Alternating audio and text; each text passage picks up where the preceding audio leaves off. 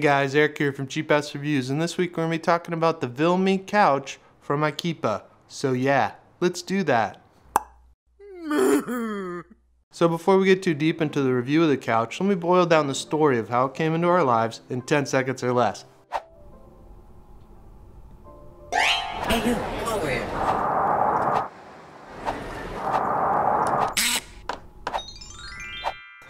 Wow, that was really fast, but also very adequate. Let me know down in the comments down below if you want to see a 20-minute vlog of the whole couch buying experience next time we buy a couch. And stick around to the end of the video if you want to see how we financed this couch. Just kidding about the vlog, I'm never leaving this apartment again. Why? Because once you sit on the couch, you're not going to want to get up. It's that comfortable. It really does strike the perfect balance between support and comfort. Or so says VIMLE IKEA magazine. If you want to check out buying options for the VIMLE, check out the video description. I've left links to the product page down there, so go ahead and check it out.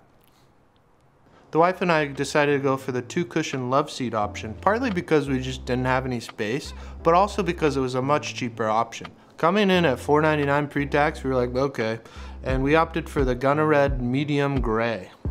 Marketing. I'm not gonna lie, it was really easy to pick a color. Even though you have 9 to choose from, we were like, no, gunnared medium gray, please. This will cause some of you to have a severe FOMO attack, but YOLO. So push up those Warby Parker shades and don't be cray-cray, just pick the gray. About a month after we bought the couch, we decided we were worth it, and we bought the VIMLE ottoman with storage for $160.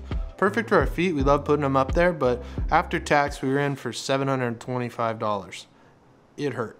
You see, money is hard to get and furniture is expensive. No one in their right mind likes that. Sure, IKEA is a little more affordable, but they still take your money. They even got their namesake IKEA because they take a good chunk of your hard-earned cash. They keep that money. This happens every time you enter their store, but sometimes that's just what you gotta do.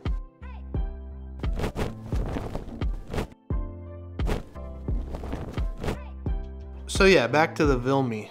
How is it to build this thing?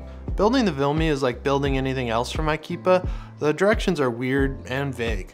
There's a guy in the instructions and he's dropping stuff. It's confusing at best and frustrating at worst.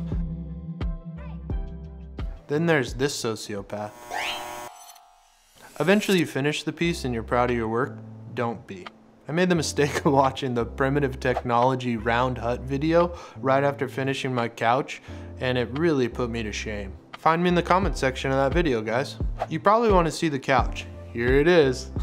Gray, straight lines, some not so straight, vintage modern craftsman.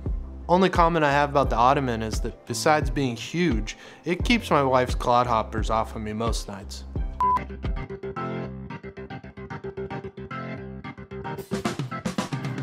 So how did we buy this couch? Well, we've been paying our taxes all year to Uncle Sam and overpaying a little bit. So the US Treasury cut us a check for the difference. I probably should have told you guys that at the beginning of the video. So thanks Uncle Sam for returning my money. It's my money and this is my couch. I'll see you next Thursday.